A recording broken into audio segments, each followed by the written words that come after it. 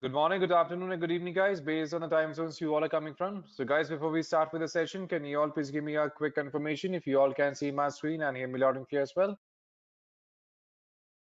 Perfect. Thank you for confirmation, everyone. So, without ado, let's get started on our discussion on random forest discussion on machine learning itself.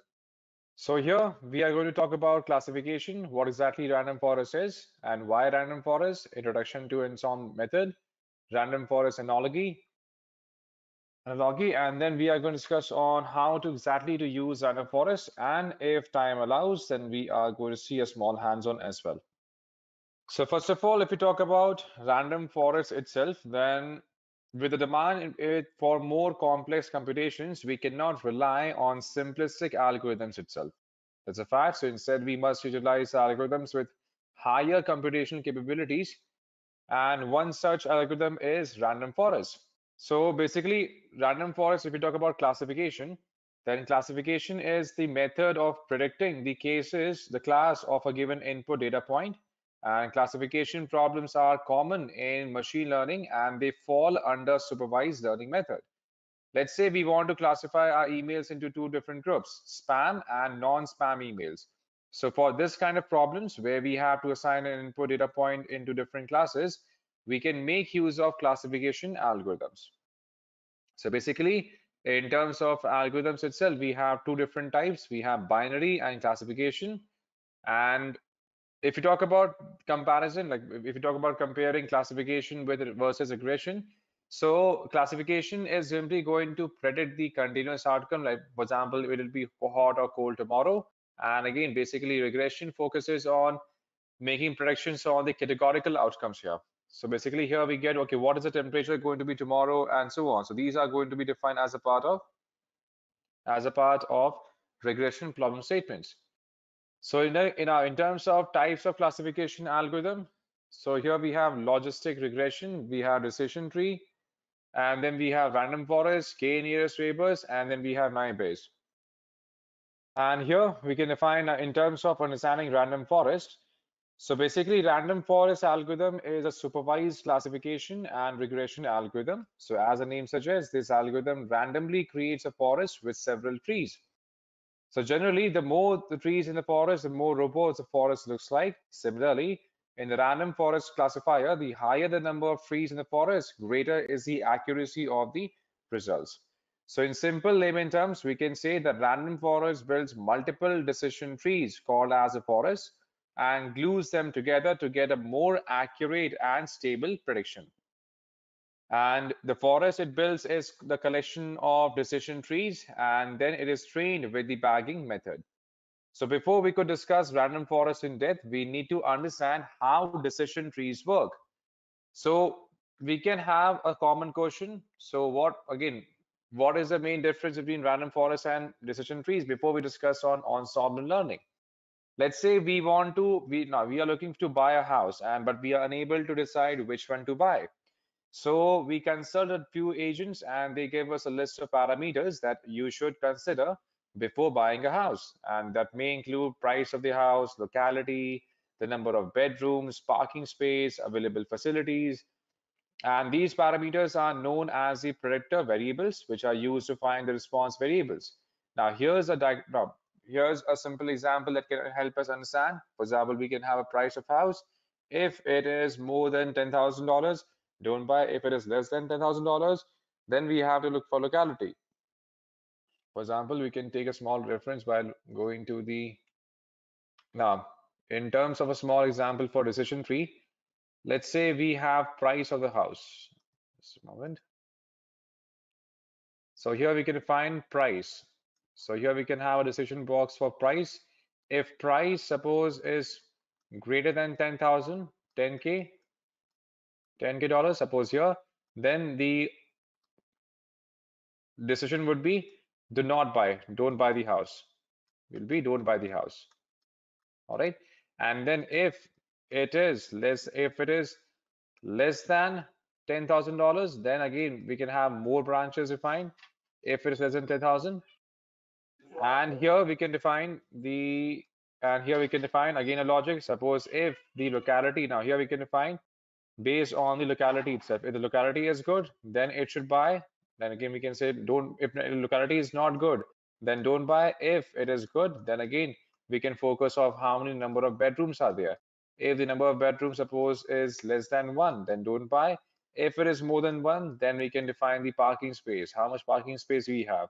If there's no parking space, don't buy. If there is, then we can check for facilities and so on. So basically here we are defining multiple decisions, right? Here we are defining multiple decisions here, and that's how it is going to be divided. Important, now we can note down here that decision trees are basically built on the entire data set by making use of all the variables that there is. And in simple words, after creating multiple decision trees using this method, each tree selects or votes the class. And for example, we have taken the house here, house example, right?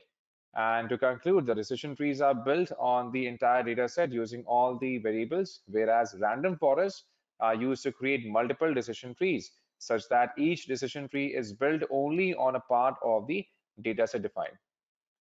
Now, we may have a question why to use random forest. So you might be wondering why use random forest when we can solve the same problems using decision trees as well.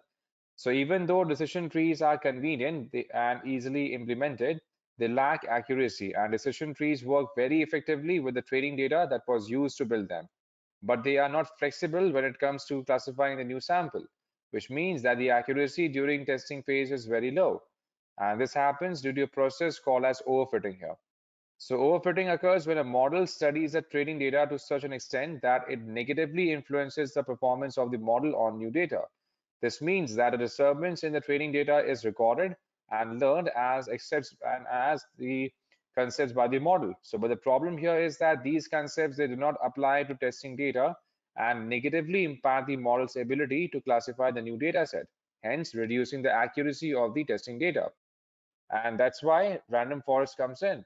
It is based on the idea of bagging, which is used to reduce the variation in the predictions by combining the results of multiple decision trees on different samples of the given data sets. All right. And that exactly is what ensemble learning is. Basically, here, random forest uses the ensemble learning method, in which the predictions are based on the combined results of multiple individual reports. So let's say here we have an elephant is like a big snake. Again, no, it's like a tree stump. No, it's what are you saying? It's like a sheath of leather. Again, you all are wrong. It's actually like a furry mouse. So again, these all are different. Again, the fables of blind men and an elephant, right? So again, these all are different inputs that we take in as in part of combining the results and combining these different parameters and get the results. So here we have something called as bootstrapping bagging. So basically that we also refer as bootstrap.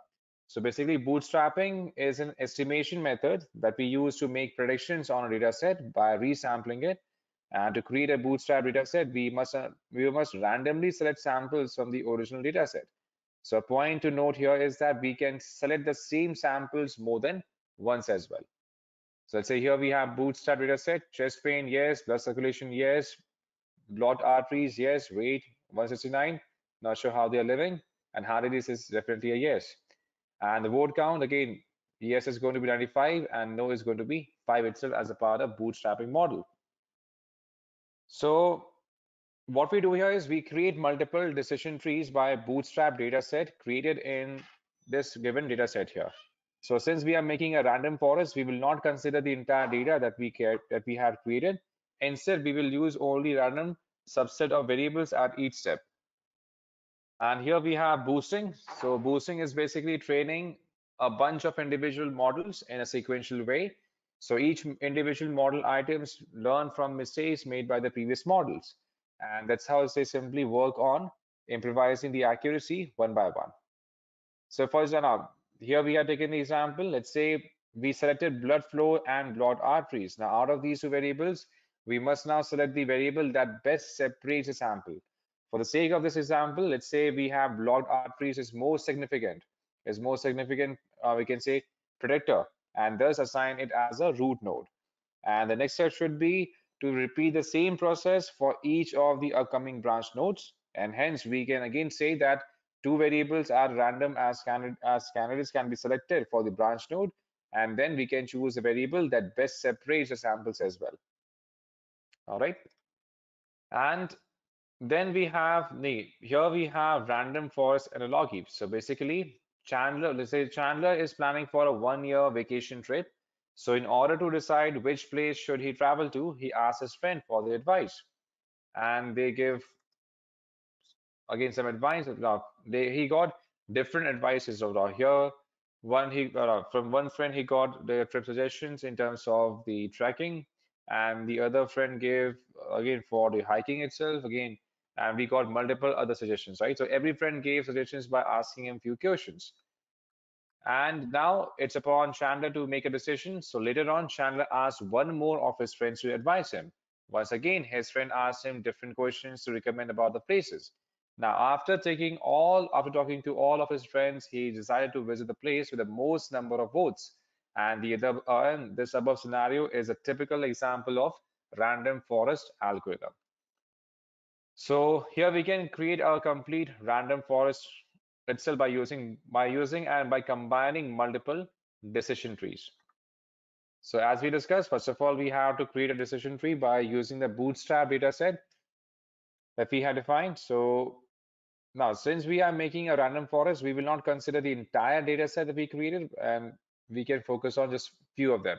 For example, here we have the entire dataset. Then we are going to divide them into multiple subsets, and there we are going to divide the dataset into n different subset here. And then we have the decision tree. So here we have step as a part of DT. Here we can have another decision tree defined. And then we can use a random forest subset of feature to split the tree here.